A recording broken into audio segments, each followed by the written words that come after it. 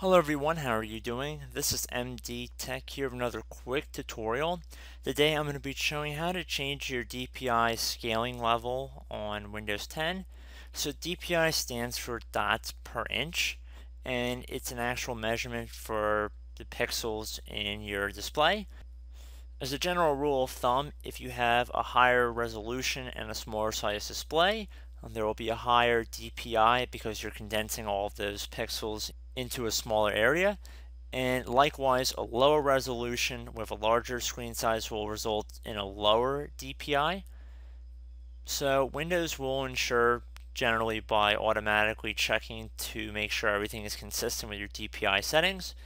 So most computers do not need to be adjusted. However, I did want to make a brief tutorial showing you how to manually adjust the scaling level for DPI on Windows 10.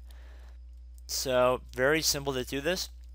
We're going to start by right-clicking on the desktop here, and then left-click on Display Settings.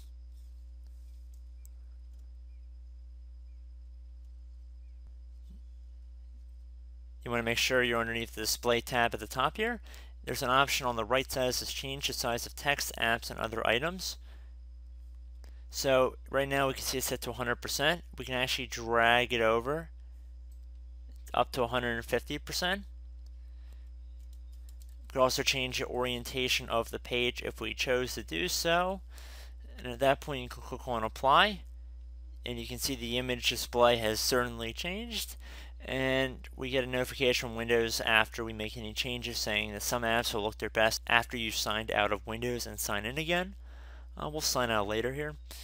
And let's say we go back and we click on Apply. We see everything kind of goes back to normal. So anyway, I hope this brief tutorial helped you guys out, and I will catch you in the next tutorial. Goodbye.